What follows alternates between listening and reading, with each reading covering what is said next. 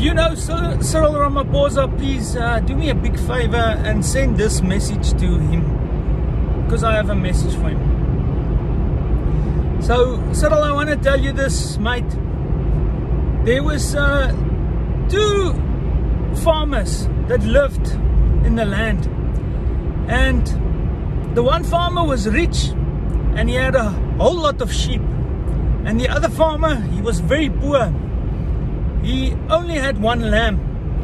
And this farmer, he took this lamb and he bought this lamb at the market when the lamb was very, very small. He fed this lamb from his own table.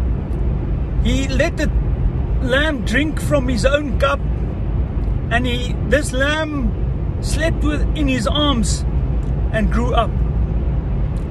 And one day there was a traveler that came and visited the rich farmer.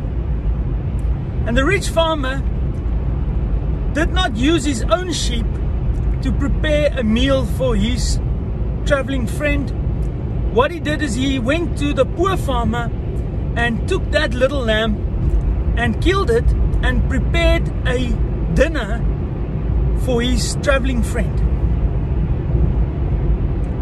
Now, so says the holy God that looks after the Afrikaner and the Boer. So he says over you, Cyril Ramaposa, you are that rich farmer. You have taken the lamb from the poor farmer and you have killed it, and you have fed it to your traveling friend.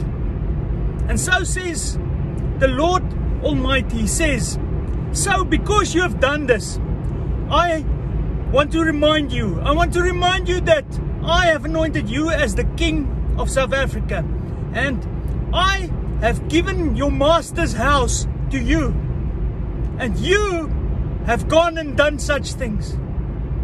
Now,